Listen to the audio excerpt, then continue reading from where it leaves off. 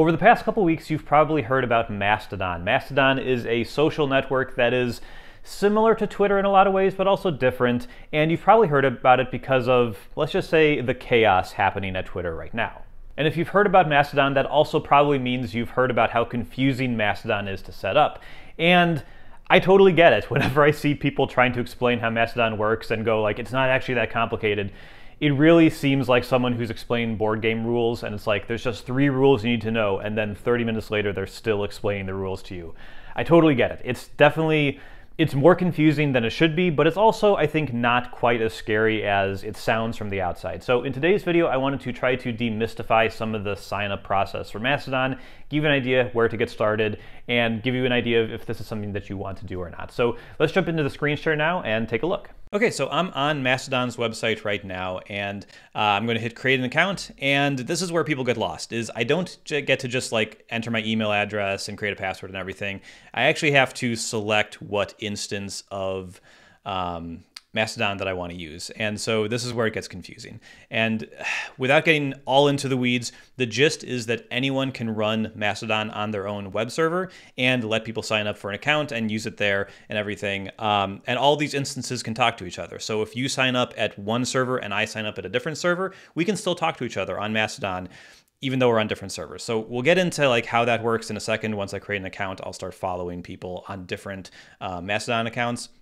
But yeah, it is confusing. I'll put maybe a link to a couple of the big ones I know of in the description below. There's this website called Mastodon Instances that kind of walks you through a wizard that shows you what ones might be good for you. I don't find it super helpful, but you enter your languages, like how many people, what sort of like moderation rules do you want, and then it gives you a list, and it's a ton. So like you kind of, it's hard to figure out exactly. I'm going to be using mastodon.cloud for this demo, but the process is going to be the same no matter where you go. I would also say when you're selecting a server, try to get one with a lot of users, ideally one that's been around for a long time, because if your server shuts down, your account actually goes away too. So you want to make sure you can migrate to another server, but like it's a whole thing. So you want to do one that's going to be reliable, is going to be around for a while. And I'll also say do one at a place that you trust, relatively speaking, because nothing is encrypted on Mastodon. Even messages that are like marked as only for the receiver, the server administrator can access all of it. So just be careful about that.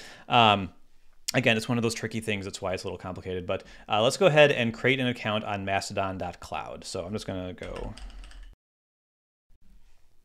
Okay, so I'm going to agree to the server rules. Now I'm going to open this in a new tab just to show you.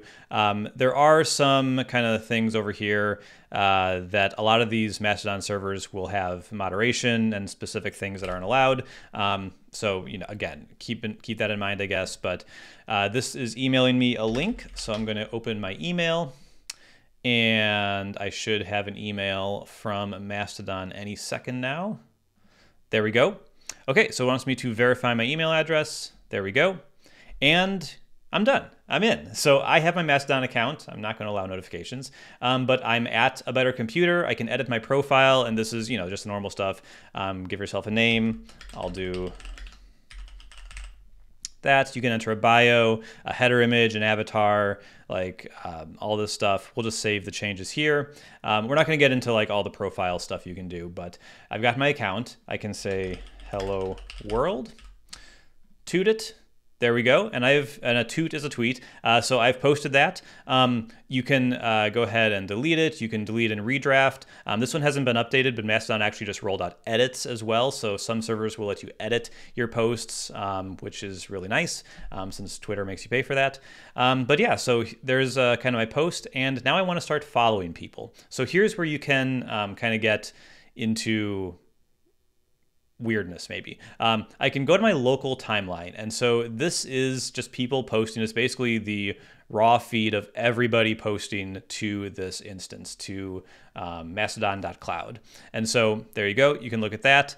But I want to just like, I have a few people that I want to follow, right? So I have this over here, and I've got Birchtree at mastodon.social. So this is my normal, like this is my actual like personal Mastodon account, but I'm not on mastodon.cloud, I'm on mastodon.social. So here's what you do. You just go search, you search for the username and at their kind of whatever over there, and you can see, hey, there's Matt Birchler, and there's my name.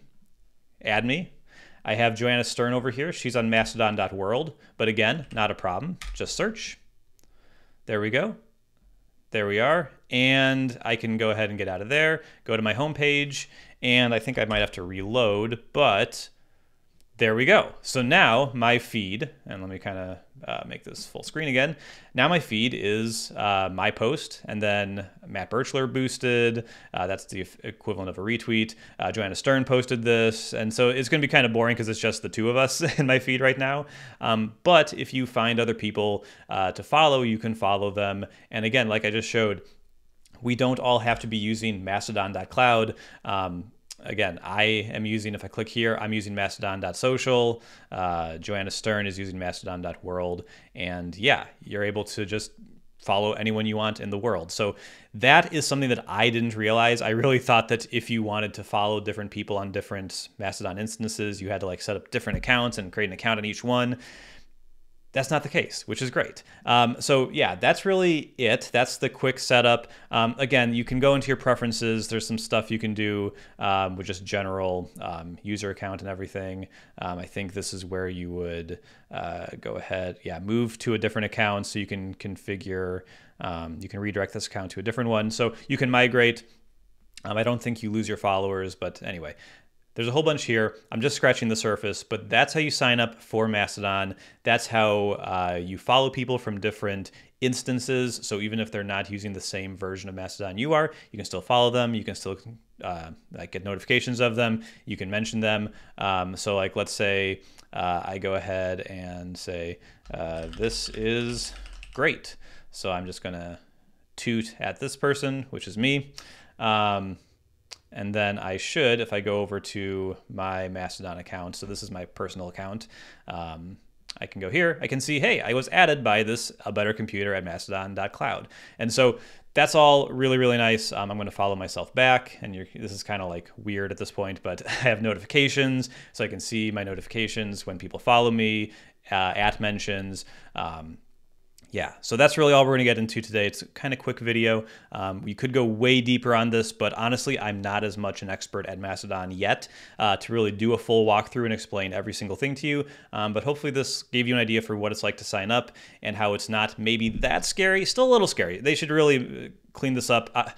Probably what's going to happen is one big company is going to set up a Mastodon instance that's going to centralize this and is going to make things very easy, more user-friendly, and then most people just flock to that. But yeah, for the time being, this is how you sign up. I'll put links to a couple of the big Mastodon instances that have been around for a long time that I feel pretty good about recommending to people, so you can check those in the description. And yeah, sign up if you want. Go ahead and follow me. At Birchtree, at mastodon.social is where I actually operate. I'm probably going to delete this A Better Computer one because I don't actually need it. But yeah, thank you so much for watching, and I'll see you here next time. Bye-bye.